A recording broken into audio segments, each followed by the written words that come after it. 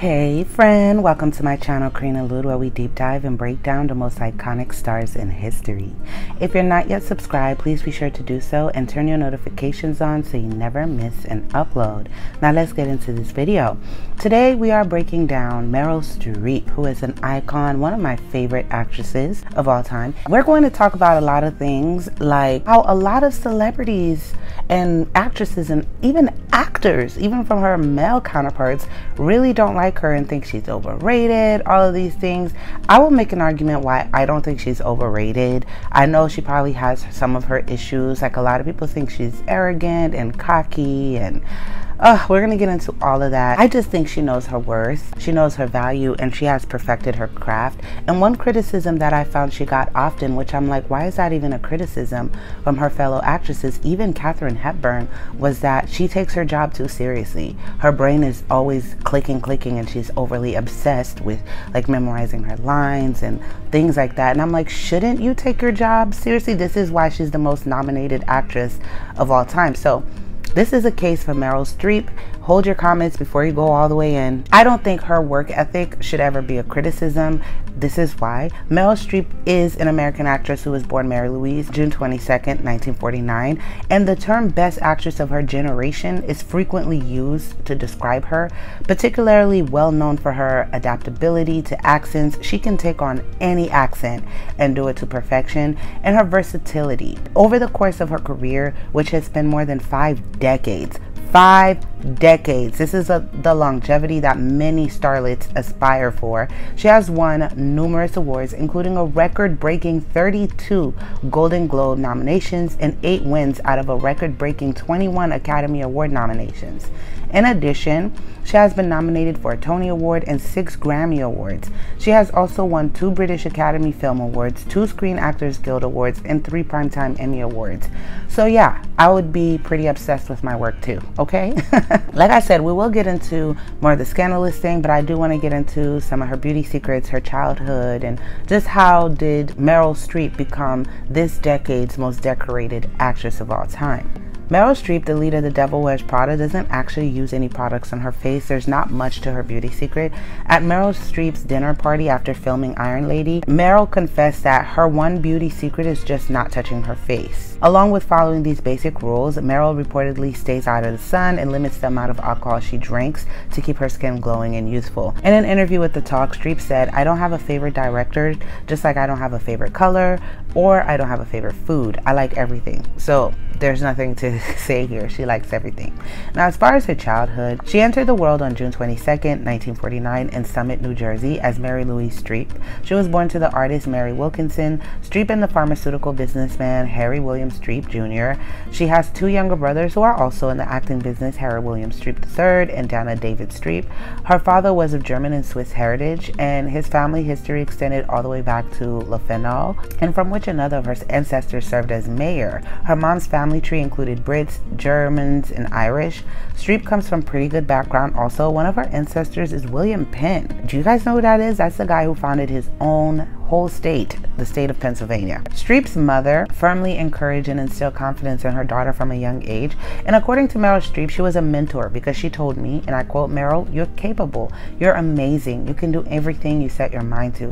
She was saying you won't get things done if you're lazy, but if you set your mind to it, you can do anything. And I believed her, said Meryl. Although she was more shy than her mother, when she needed a boost of confidence in adulthood, she would seek guidance from her mother. Streep went to Sutter Hill Elementary and Oak Street School in Basking Ridge, New Jersey throughout her childhood. She made her acting debut at Louis Heller in the middle school's production of The Family Upstairs. She attended Bernards High School after moving with her family to Bernardsville, New Jersey in 1963. And according to author Karina Longworth, she was a gawky kid with glasses and frizzy hair who nonetheless enjoyed performing for the camera in early family home movies. Streep began taking opera classes with Estelle Liebling when she was chosen to perform in a school recital when she was just 12 years old. After 4 years, she decided to leave her job. Streep attended Mass frequently and had many Catholic schoolmates. But right now, Streep does not assign herself to any religious belief. She participated in the Bernards High School Mountaineers cheerleading squad. She was a cheerleader and was crowned homecoming queen her senior year. Yeah, perfect life, right? That's what a lot of people in Hollywood use against her. They say her career has been perfect because of the way her marketing and PR does it, and even her childhood appears so perfect. You were the cheerleader with the most encouraging parents, and you were homecoming queen. So there's a lot of animosity from that, and we're going to see later on how that is expressed from her peers. The members of her family all called Old Fort Road home. And even her acting teachers said they didn't really have to teach her anything. She was like self-taught. She just came in. She took her job so seriously that she took learning how to act seriously and didn't really need to be taught. She graduated with honors from the Bachelor of Arts program at Yale and went on to pursue graduate study at the School of Drama, again adding to the perfect life, right? During her time at Yale, she worked as a waitress, a typist, and in more than a dozen annual stage productions to pay for her education. And when she began to experience health problems and developed ulcers as a result of her workload, she considered switching to law school. She was working herself so hard for her dream, she started developing ulcers. This is why I feel one of the arguments I can make, because I will show you guys throughout the video my points and arguments, that she deserves all the accolades she's getting and not overrated, because time and time again it has shown that she has dedicated and given her life to her career, you know what I'm saying, and have made her passion her obsession. As far as her career, Streep made her stage debut in 1975 with Trelawney of the Wells, for which she was nominated for a Tony Award the following year. The production of 27 Wagons, Full of Cotton, and A Memory of Two Mondays were part of the double bill. She debuted in Julia, a 1977 motion picture, and in 1978 she received her first Oscar nomination for The Deer Hunter and won her first Primetime Emmy Award for a major role in the miniseries Holocaust.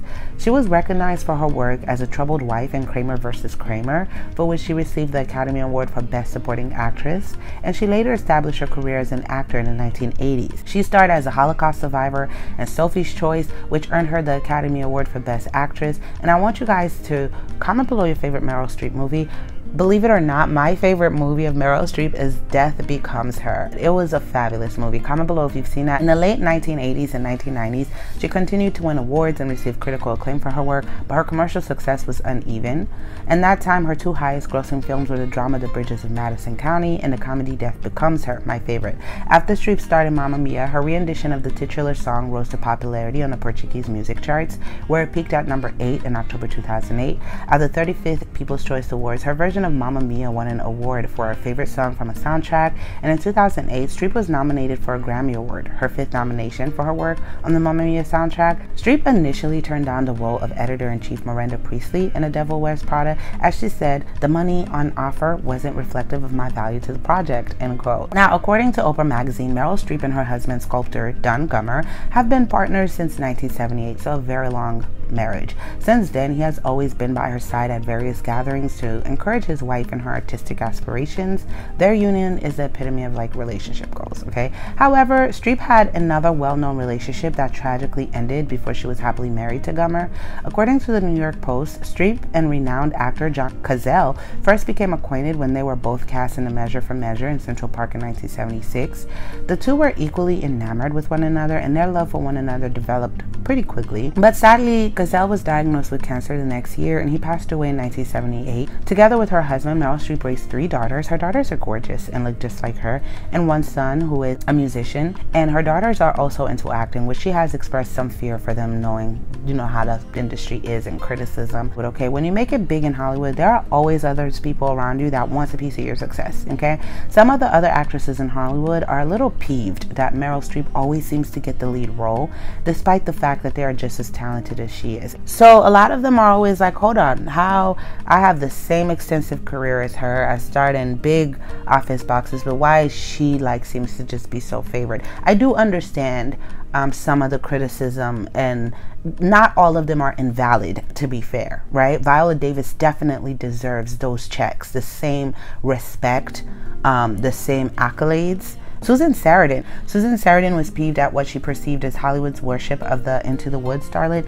"Everything goes to Meryl first," Sarandon says, adding, "It's the law. I'm one of those who think Meryl is a great actress. I don't elevate her to the goddess level, but she does get first crack at all the women's roles. If other women had the same shot she had, they could equal her." Sarandon then decided she wanted to make a personal dig too. She said, "If her household runs as perfectly as her press would, I'll slash my throat," end quote. Oof, yikes. but a lot of people agreed with her behind the scenes. Just not a lot of people had the guts to speak up. But Sharon Stone definitely had the guts, honey. Tell me how you guys feel about the comments Sharon Stone is about to make. She gave Meryl Streep this bizarre backhanded compliment. I don't know. Speaking to Tatler magazine in 2010, she revealed her thoughts on why Streep gets so much work in Hollywood. She said, because she looks like a woman we can all relate to, Stone said. I look at her and I think, I'm chasing my kids. I've moved my parents in with me. I'm coping with food spills. That looks like me in real life, end quote. Which all sounds fine, right? It's not too bad of a compliment. But then she continues and adds, Meryl looks like an unmade bed. And that's what I look like. To me, that looks true. Yikes. Yikes. She's basically saying she's average and she looks like the average woman. But then again, I don't see that as a criticism, because what's wrong with being average, okay? Most of us are, okay? And we want to see that represented on screen. So even if it was a dig, because Sharon Stone did say, hey, you guys misconstrued my words, it was a compliment, it still got her all her accolades. So, and that goes to show and inspire other people that you don't have to look like a Marilyn Monroe or Elizabeth Taylor to get recognition in Hollywood. So either way, you know, and I know it sounds like I'm defending her a lot. It's just, I've never liked mean-spirited criticism. I understand, like Viola Davis eloquently stated her criticism of why her checks, you know, should equal the likes of her counterparts without throwing those digs. When you want to make those type of arguments, like Susan Sarandon, at first I was with her criticism, but then she had to do the dig of, oh, I'll slit my throat. Like, it was just like, okay, now this is mean-spirited and it comes off a little bit more jealous, okay? So you can make your point and advocate for yourself and other women to get equal opportunities without having to throw the low digs. Do you guys understand, or you guys think I'm being too biased? I don't know. According to Karl Lagerfeld, and he's the creative director and icon of the Chanel brand, and he has his own brands also. He severely was offended by Meryl Streep. So Streep ordered a dress for the Oscars and requested an adjustment be made to the design, which he obliged, okay. However, days later, a phone call came from Streep's spokesperson saying, don't continue to dress. We found somebody who will pay us instead to wear the dress. So Lagerfeld told the outlet that the dress was worth about 100,000 euros, which is like 105,000 American dollars. Lagerfeld continued, we give them dresses. We make the dresses, but we don't pay. A genius actress, but cheapness also? No. Like, you should pay me to wear your dress. You should, which I agree in most instances if it's a fashion campaign, but on the Oscars, typically, you getting dressed by such a high profile, you get the free dress. You know what I mean? You don't have to pay for it. You just promote it for us, wear it on the carpet. But you want to get a free dress and then on top of that, pay you to wear it and promote it for us, which just came off entitled to him, and he was offended. But according to People, as the story kept getting picked up, it forced Chanel to go back and clarify that the starlet never committed to the dress. Streep then issued her statement to People saying, Karl Lagerfeld, a prominent designer, defamed me in an important industry publication. That publication printed this defamation unchecked. I do not take this lightly, and Mr. Lagerfeld's generic statements of regret for this controversy was not an apology. He lied. They printed the lie, and I'm still waiting, end quote. And I do believe she was kind of like backing them into a corner, in my opinion, because she used a lot of legal jargon. If you deal with lawyers and lawsuits often, you understand the jargon when people start to say, they defamed me, they printed this unchecked, they flat out lied, they, you know, like things like that. Chanel's not going to want a lawsuit from Meryl Streep, who is this super powerful people with a lot of powerful people backing her up. Even though Chanel is a powerful brand also, why have this hassle? It would just be bad press. So of course it was backed into a corner to just say, hey, this didn't happen. Because even if it did happen, when someone starts to accuse you of defamation, now you have to prove that it did happen. And maybe there wasn't the proof necessary because it's a phone call. He didn't have it recorded probably. You know, now you have the burden to prove that I did in fact say this, that my team did say this, and it will be harder for them to prove. So even if it did happen, we wouldn't really know. But comment below, do you think it really happened? Do you think that she really claimed that and just kind of backed them into a corner like, hey, you're making me sound arrogant and you already know a lot of people already think this of me. retract these comments. Comment below your thoughts. But the most disturbing beef that she had, there was many others with like Julia Roberts, even George Clooney had a lot to say about her. Listen, the list goes on, but I'm not going to make this video like 50 minutes long of all her critiques. But one of the most disturbing beef, I would say, was with her and Dustin Hoffman, which, ew, Dustin Hoffman, I'll say that. Streep learned firsthand about Dustin Hoffman's reputation as a method actor in their film Kramer vs. Kramer, and according to reports, he began by slapping her in the face. And additionally, he made the choice to make fun of Streep's late boyfriend, John Cazelle's passing. Meryl, why don't you quit carrying the flag for feminism and simply act the scene, Hoffman retorted, as Streep attempted to restructure a scene. But unsurprisingly, after filming was through, the two parted ways. In Asked about it, she revealed, "This is tricky because when you're an actor, you're in a scene, you have to feel free. This was my first movie and it was my first take in my first movie, and he slapped me. It was overstepping. He could just slap her like that and call it improvising because he was in the moment. Sir, do you hit women in real life? Because why would that be so easy, you know, to just do?" But that was so disrespectful. I couldn't imagine being slapped by a grown man. So Rose McGowan, who accused Weinstein of, tweeted her anger at plans for stars to wear black to the Golden Globes in a silent protest against sensual abuse of actresses like Meryl Streep. She said, "Your silence is the problem." McGowan's tweet in full said, "Actresses like Meryl Streep, who happily work for the pig monster, are wearing black at Golden Globes in a silent protest. Your silence is the problem. You'll accept a fake award breathlessly and affect no real change. I despise your hypocrisy." In Streep's statement given to the Huffington Post, the Oscar winner said she was hurt to be attacked by McGowan and said she didn't know about Weinstein's alleged, She said, "I have never in my life been invited to his hotel room." Streep added, "He needed me much more than I needed him, and he made sure I didn't know. Rose assumed and broadcast something untrue about me, and I wanted to let her know the truth." She wrote, adding that she had passed on her phone number to McGowan through friends after seeing the tweet. "I sat by the phone all day," she wrote, adding, "I hope that she would give me a hearing. She did not, but I hope she reads this." Streep worked with Harvey on such films as The Iron Lady and jokingly referred to him as God. So I don't know. I do hate when scandals pop out about people and then we start to attack everyone else that ever had a picture with them. It means nothing. It really, really means nothing. People change, and the industry is fake. So you might see, like, even Trump and Clinton, they had pictures together, right? The kids used to have play dates, stuff like that if you go look. But the industry is so fake. It could have just been a networking thing, especially in certain circles. I always tell you guys, the higher up you go, these circles are really fake with networking. Not everybody like each other. A lot of things is just photo ops. A lot of things is just linking up. A lot of things is just, hey, you have this ranch that I want to vacation on, so and then I have this mansion that you want to come vacation in on the port or whatever, so let's meet up, talk, be friends, so that we can swap houses every now and then for vacation when I'm here, and I'm stuff like that. Or maybe the headmistress of this college or this school that I want my child to get in, so I don't really like you like that, you're not my favorite person, but hey, let's be buddy so that maybe you can put a word into this person's ear for me. In the industry and in even regular average life, a lot of things are fake, and so I wouldn't necessarily see a person having close pictures with someone as, oh, they're besties, because we even know with Elizabeth Taylor, a lot of her friendships, I'm gonna do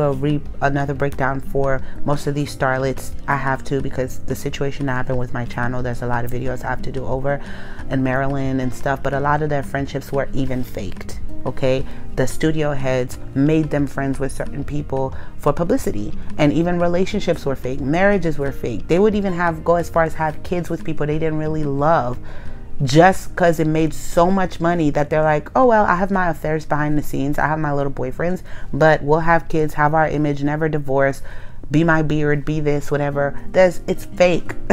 So it is quite possible that she didn't know it, and I'm sure Harvey was not broadcasting what he was doing. Me personally, though that could be a possibility, personally, I won't believe that she didn't know, because no, I just won't believe it. I won't believe that, like, powerful people like Oprah and all of them, like, y'all were around, yeah, come on, I'm not gonna believe it. But to be fair, it's a possibility. But this is all I have for this video. Comment below your thoughts. What do you think? And who else would you guys like me to do a video breakdown of next? I love you guys so much. Thank you for tuning in. If you like the music you're listening to in the background, the link is in the description. Support my brother's music. Like, comment, subscribe, and share with a friend. Until next time.